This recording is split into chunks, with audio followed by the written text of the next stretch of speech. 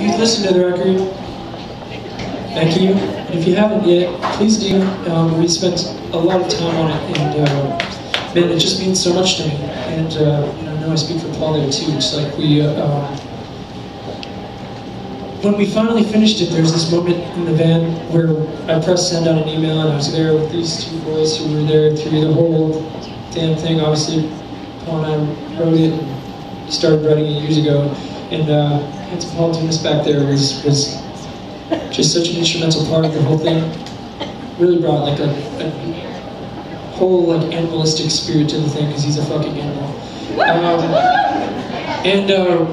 I pressed send on our last email after getting everyone's approval on that this thing is finished, and I pressed send and I started weeping. Maybe that's not a good story.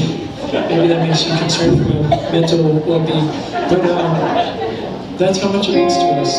So please at least check it out. This song's called Oslo, and we spent some time over there in Norway, and this song was written about somebody who was so inspirational.